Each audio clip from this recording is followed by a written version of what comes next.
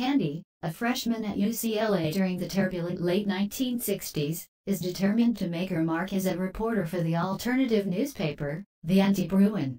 She is meeting with the editor-in-chief, Sherry, to discuss a big potential story, the recent firebombing of a campus theater. I appreciate your eagerness to get in on such a big story, Candy. But I already have a couple of reporters on it. They are looking into possible involvement from outside agitators, such as the People's Army. They could be right, of course. But isn't it equally possible that the attack was more personal than political? What are you getting at? I happen to know the stars of the play that was scheduled to open just a few days before the bombing. I know that my friend Theda broke up with her boyfriend Clive over creative differences, and walked off the play. That's intriguing. Anything else? I don't know if it means anything. But she did take up with a well-known radical on campus, right after she broke up with Clive. Pretty boy Floyd, they call him. Even more intriguing. I know that Floyd character.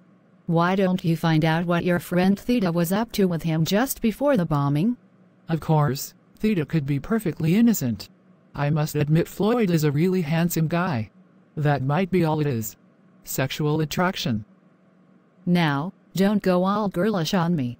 If you were too squeamish to risk a friendship for a story, I can always have someone else follow up on this lead.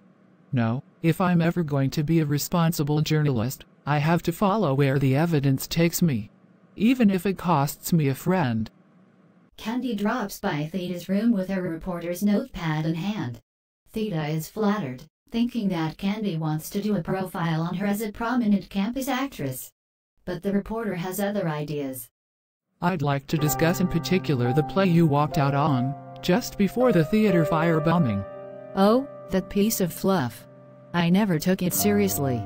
I walked out because I wanted to turn it into a statement against the war, and Clive disagreed. He wanted it to remain a comedy. So he got himself a new leading lady. And you got yourself a new boyfriend.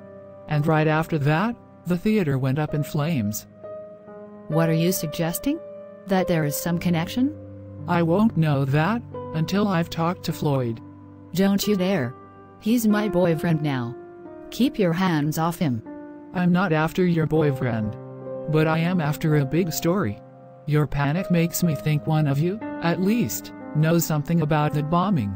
You're no friend of mine. Get out of my room, and stay out. I'm leaving. And you're right, I'm no friend of yours. Not when I'm on a story. I'm a reporter.